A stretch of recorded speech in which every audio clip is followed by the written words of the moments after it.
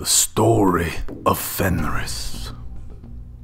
Tyr was generally spoken of and represented as one-armed, just as Odin was called one-eyed. Various explanations are offered by different authorities. Some claim that it was because he could give the victory only to one side. Others because a sword has but one blade. However this may be, the ancients preferred to account for the fact in the following way. Loki married secretly at Jotunheim the hideous giantess Angerbotha, Anguish-boding, who bore him 3 monstrous children: the wolf Fenris, Hel, the party-colored goddess of death, and Jormungandr, a terrible serpent. He kept the existence of these monsters secret as long as he could, but they speedily grew so large that they could no longer remain confined in the cave where they had come to light. Odin, from his throne, Lidskjalf, soon became aware of their existence, and also of the disquieting rapidity with which they increased in size. Fearful lest the monsters, when they had gained further strength, should invade Asgard and destroy the gods, Allfather determined to get rid of them, and striding off to Jotunheim, he flung Hel into the depths of Niflheim, telling her she could reign over the 9 dismal worlds of the dead. He then cast Jormungandr into the sea, where he attained such immense proportions that at last he encircled the earth and could bite his own tail.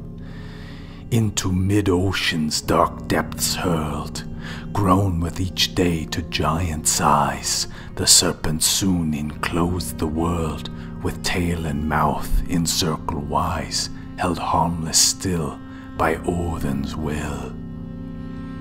None too well pleased that the serpent should attain such fearful dimensions in his new element, Odin resolved to lead Fenris to Asgard, where he hoped, by kindly treatment, to make him gentle and tractable.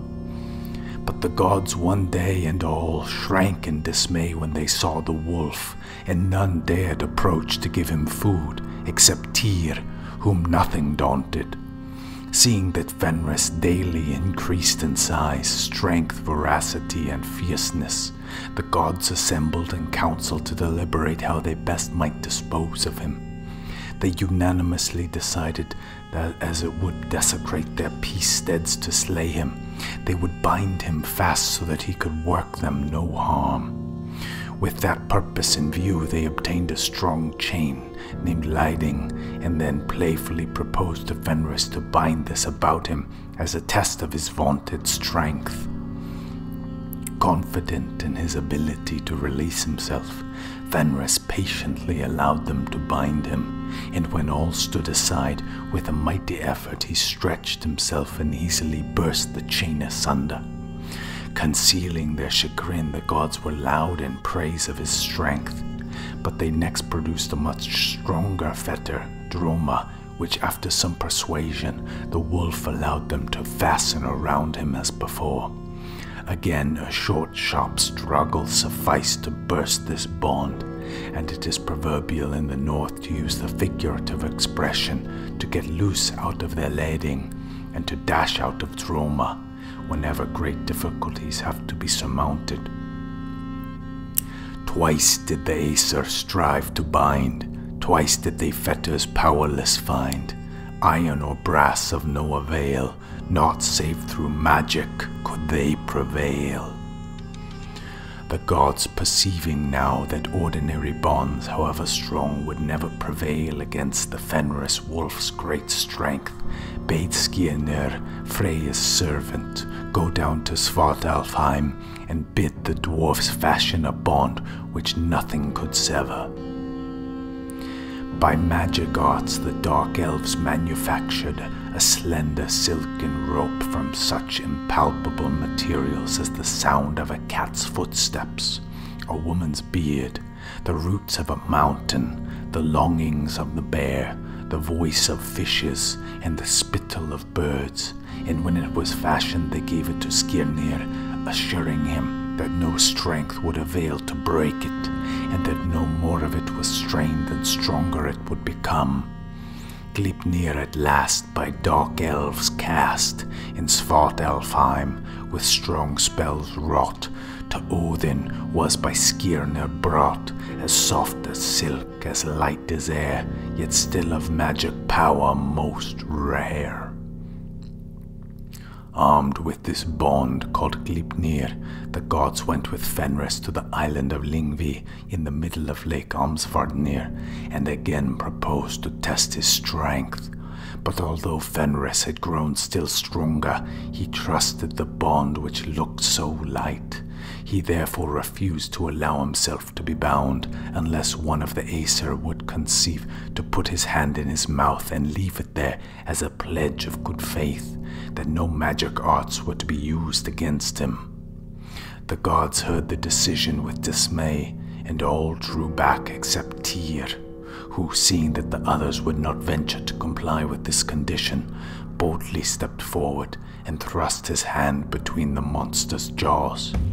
The gods now fastened Gleipnir securely around Fenris's neck and paws, and when they saw that his utmost efforts to free himself were fruitless, they shouted and laughed with glee. Tyr, however, could not share the joy, for the wolf, finding himself captive, bit off the god's hand at the wrist, which since then has been known as the wolf's joint. Loki, be silent, Tyr. Thou could never settle a strife twixt two. Of thy right hand also I must mention make, which Fenris from thee take. Tyr, I of a hand am wanting, but thou of honest fame. Sad is the lack of either, nor is the wolf at ease. He in bonds must abide until the god's destruction. Deprived of his right hand, Tyr was now forced to use the maimed arm for his shield, and to wield his sword with his left hand. But such was his dexterity that he slew his enemies as before. The gods, in spite of the wolf's struggles, drew the end of the fetter Gelgia through the rock Gjol and fastened it to the boulder Thviti, which was sunk deep in the ground.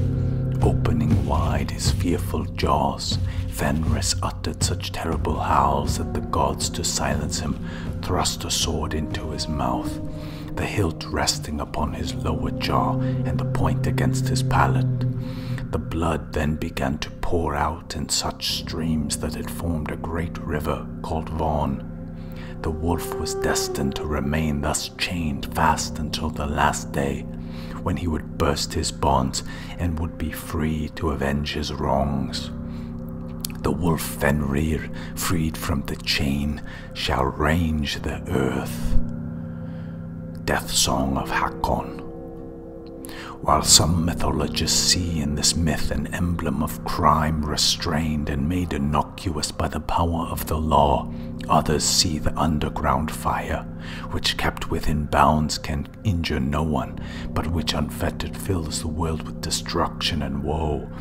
Just as Odin's second eye is said to rest in Mimir's well, so Tyr's second-hand sword is found in Fenris's jaws.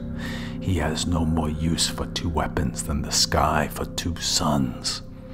The worship of Tyr is commemorated in sundry places, which bear more or less modified forms of his name. The name has also been given to the aconite, a plant known in northern countries as Tyr's helm.